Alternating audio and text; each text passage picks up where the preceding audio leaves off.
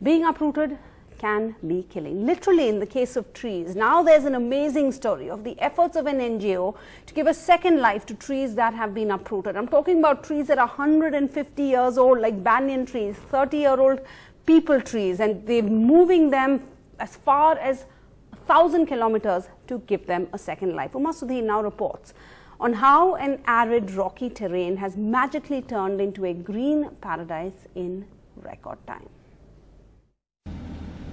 A long road to survival for 60 coconut trees that made their way from Karur district in Tamil Nadu to Mahbubnagar district of Telangana.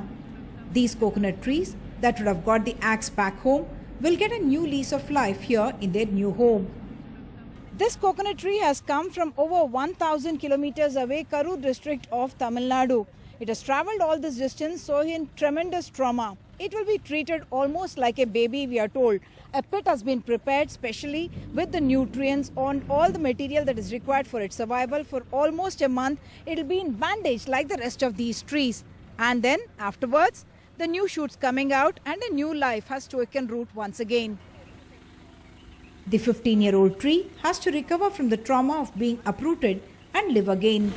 So every support is provided, almost like in the sanitized environment inside the ICU after surgery, carefully bandaged with material, kept hydrated and aerated. Saravanan is convinced love and nurturing is the reason 80% of translocated trees survive here. That's an amazing record. Neem never surveyed the relocated. We done 75% success rate. So last year. So we done neem, Pungama pinnata, people tree and Ficus religiosa. 1,000 plant we did it. But one species, only one plant is dried. So that much of survey, because the main thing is caring. Kanha Shantivanam, spread over 1,000 acres, is home to nearly 1,000 trees rescued from near and far. These include avenue trees more than 8 years old, some 15 banyan trees more than 150 years old from road widening projects along Tumkunta Highway outside Hyderabad. There are also 20, 25 to 50-year-old peepal trees. When I saw the first banyan tree coming in, a giant tree with a huge canopy bigger than this, but shrunk to 1/4 of this size. When you see it, it's like, my God, what happened to this? It's like you bring an old man who is 6 feet tall and you are making 1 foot out of him, and then, okay, now let's keep him in ICU and let the organs grow.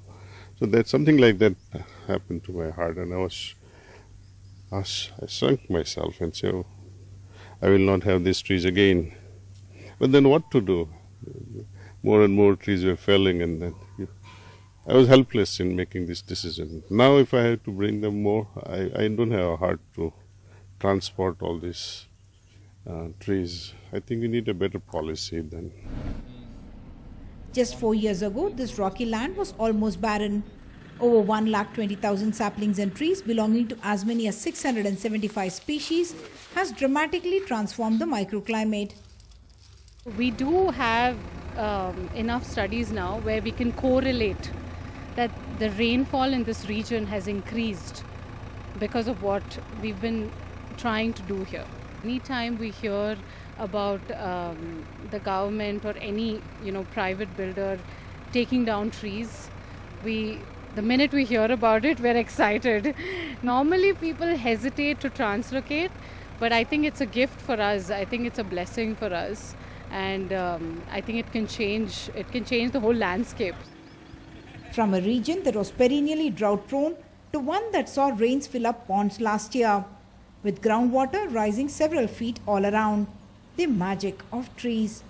In Mahbubnagar with camera person Nagaraju, Uma Sudhir, NDTV.